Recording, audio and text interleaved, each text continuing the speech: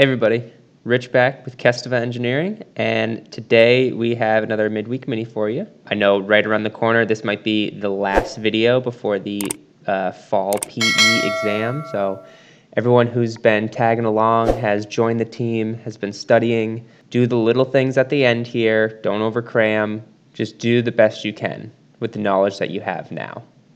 It's as simple as that. You can't smash in a bunch of information right at the end and expect that you're going to do phenomenally. So just don't panic. You got this. You've been following along with the problems. You've been talking with the team. You've been finding those little tips and tricks in all of your codes. You definitely have this. So good luck to everybody out there. And when you are done, report back to the team. Don't forget about Team Kestava. The rest of the people on this team that have not taken the PE yet, give them that knowledge. Let them know what you found out, what you thought was hard, what you thought was easy, things that you didn't expect. So I can't remember everything about the exam, so it's up to the rest of you to tell everyone else that's still here studying. So today, let's knock one out. The beam shown carries a uniform eccentric load of 20 kips per foot. The span is 20 feet, and the beam is fully restrained at each end. What is the maximum torsional moment on the beam? Torsional moment, that's what we're looking for. Torsion is kind of its own animal, but it is essentially a moment. It has the same units. It's a force times a length, and in this problem, it's actually a lot simpler than you might think. So where torsion can get funky is in the design of an element. So whether that's wood or steel or concrete, each building material is very, very unique for torsion, and the properties of each totally act differently, and the equations are all different. So when torsion can get more complicated, it's when you're actually asked to design an element for torsional forces. But in this case, although we're given a graphic showing a steel wide flange, we're not asking to find any internal stresses due to torsion. We're just asked to find what is the torsional moment. So indicator here is to kind of step back and say, all right, this isn't too difficult. This is pretty straightforward. The nice thing about this is that it doesn't require any codes or any provisions. This one's just like a back of the napkin knockout. So let's show you how to do that. Torsional moment, and for those that don't know, is different than internal moment. If we were to have just your standard beam, or just any type of beam, and start to deflect like this under some kind of loading, which is my squiggles, you would get internal stresses and you would get internal bending moments, which would look something like that. But for torsion, let's see, I'm going to try to go isometric here for you. On the fly, we have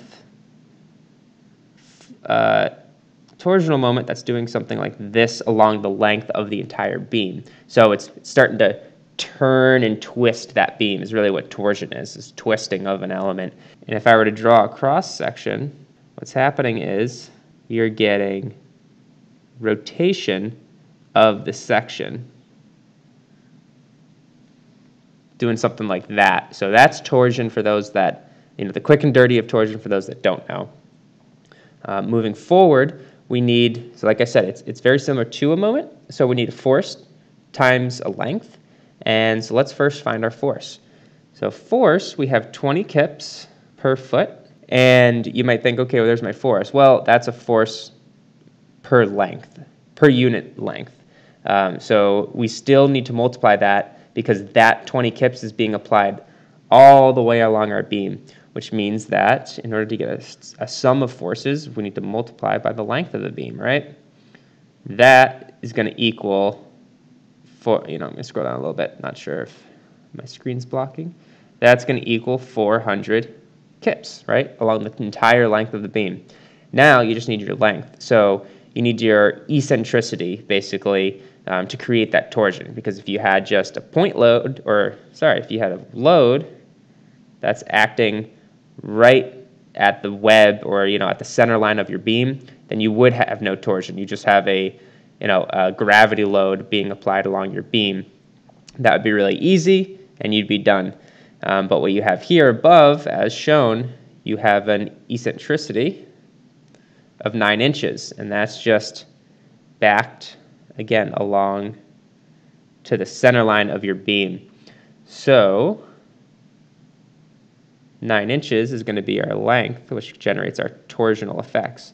Well, 9 inches would give us kip inch or inch kip, depending on how you want to say it. And if we see our answers over here, they're all in foot kip. So we want to convert that inches into feet to make sure that we're in proper units for the answers that are provided to us.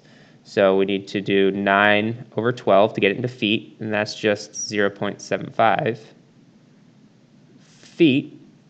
And now the last thing is just force times length. I know, it's pretty straightforward. But for those who are unfamiliar with torsion, it might be a nice little, starter pack.